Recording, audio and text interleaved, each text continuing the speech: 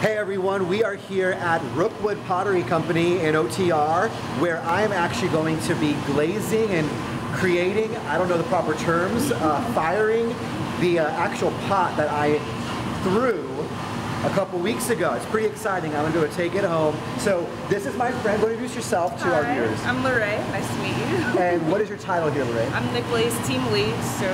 All right. And so the glaze is another word for like color. Painting it? Painting, okay, yes. sure. All right, so how does this step in the process work? So first step, we pull our glaze.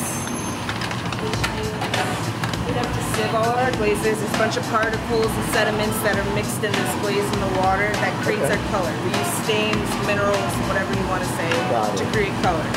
Okay. The glazes in our spray gun. So that's a glazer spray gun? Spray gun.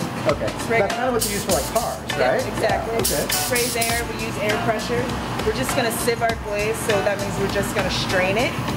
Okay. Strain the color. Takes a few taps, no big deal. We add on a couple of layers to get the color to build up, make sure it's the deep blue that you want.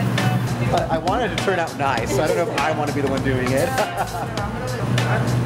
Right about there. Right about there. Okay. We're gonna fold it down a little lower, because we're gonna put one more color at the top. It's a very messy work environment, that's for sure.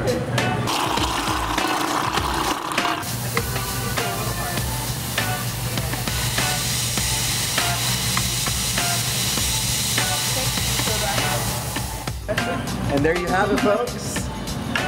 We have glazed my pot, and now it goes to the firing, the final firing.